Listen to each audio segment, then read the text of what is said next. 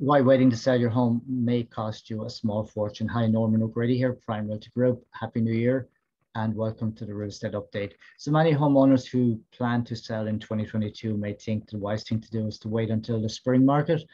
Since 40% of the home sales occur between April and July. However, this year is expected to be much different than the norm. And here are some reasons to list your home now rather than waiting till the spring.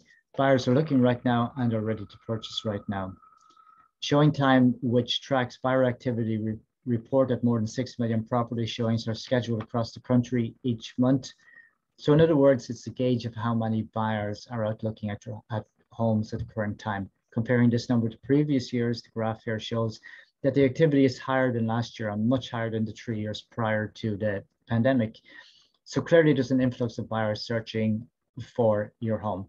Also, at this time of year, only serious buyers are out looking at properties. The National Association of Realtors come out with a monthly pending home sale report, which measures housing contract activity, and the latest report shows the housing demand continues to be high. Homes placed in the market for sale go from listed to under agreement in approximately 18 days, and some in a lot less time. So again, the law of supply and demand tells us that if you want the best price for your property, and to negotiate your ideal contract terms, you need to put your house on the market when there's strong demand and less competition.